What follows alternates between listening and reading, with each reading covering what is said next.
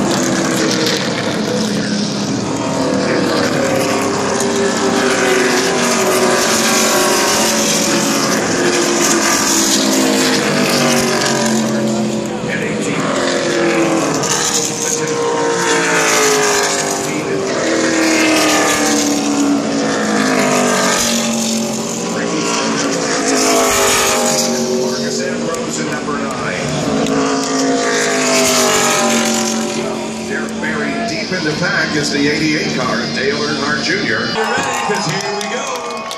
Kevin Harvick, Jeff Gordon, Keselowski, Ryan Newman, Vickers, and Stewart. The top 3 rows are ready. The green flag.